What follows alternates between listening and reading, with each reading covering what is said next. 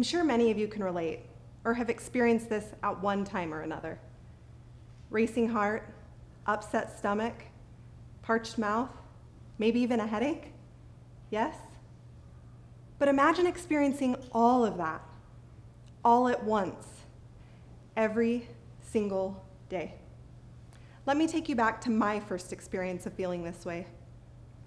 I'm 7 years old, my coat's zipped up, my backpack's on, and it's time to leave for the school bus. Mom, promise me you'll be here when I get home. Essie, honey, my plan is to be here when you get home. But if for some reason I'm not, you know how to get in, and one of your sisters will be here. Mom, what if you die while I'm at school? Essie, that's unlikely to happen, and we just talked about this a few minutes ago. Right now, you've got to catch the bus. I love you, and I'll see you after school. But Mom, what if you don't? That was when my parents realized I was not going to grow out of this, and they found me a therapist in hopes to get some professional help.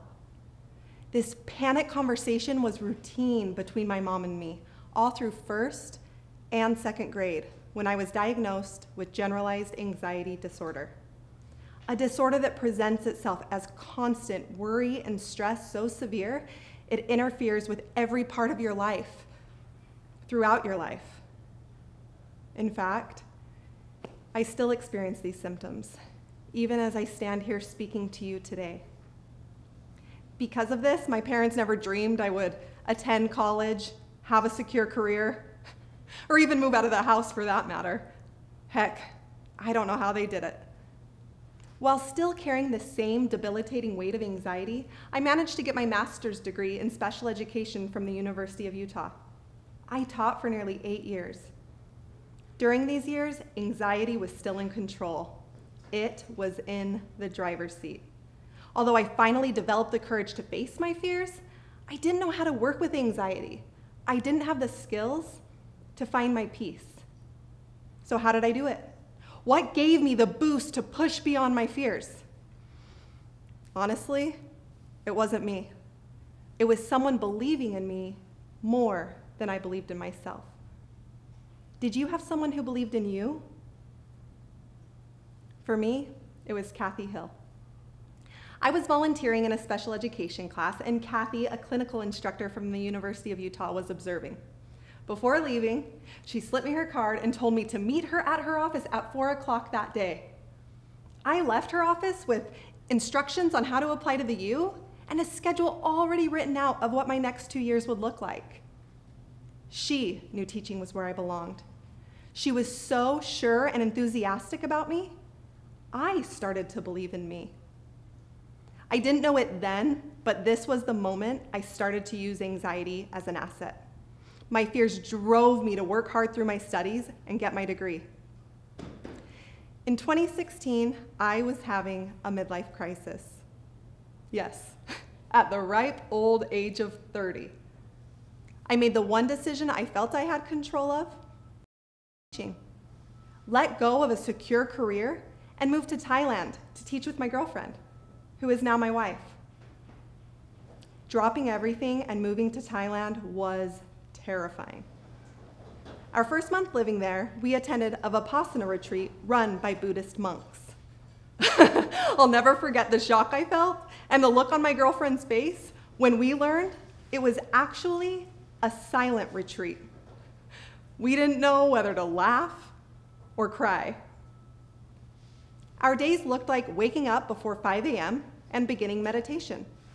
No phones, no reading, no writing, and no eating after the unholy hour of 12 noon. We would meditate all day, averaging about 14 hours. When you're in meditation and focusing on your breath, you let go of the things that keep your mind busy, letting go of the anxieties that control you. In Thailand, I was able to see the simplicity of life for the first time. What I experienced in those 5 days changed the trajectory of my life. I walked away with an awareness that I can never unsee. And I gained a tool that could relieve anxiety, even if just for a moment. the breath.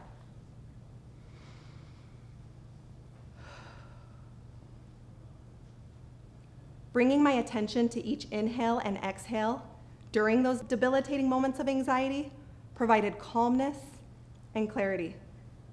After a year in Thailand, we returned to the States. I had a new frame of mind. The anxiety was still there every single day, but I continued my meditation practice, and each day I found a little more control, a little more peace. I mentioned I started therapy in the 2nd grade.